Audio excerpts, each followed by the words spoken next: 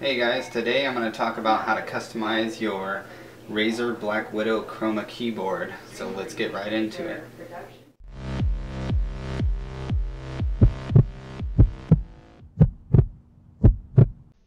You're going to want to go to this website right here.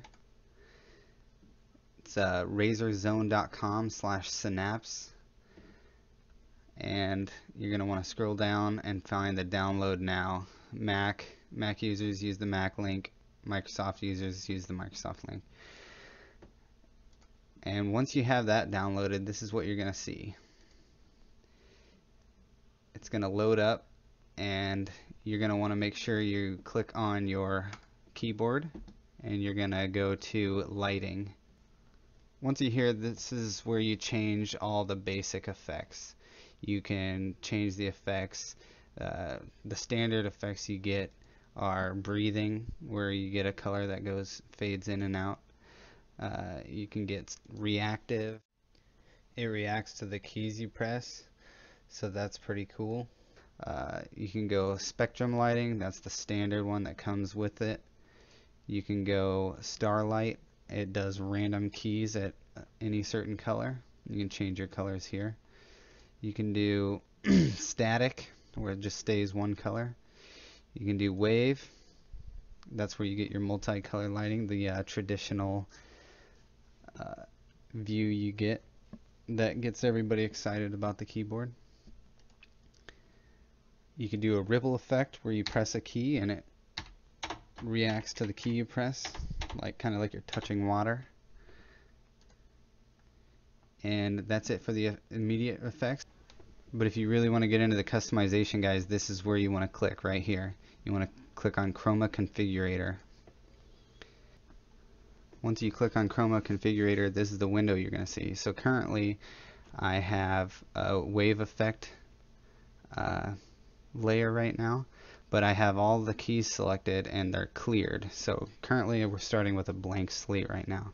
If I was to say add a pattern to it, say I want the rainbow effect, I apply the rainbow pattern to all the keys, hit apply, and you get your rainbow effect.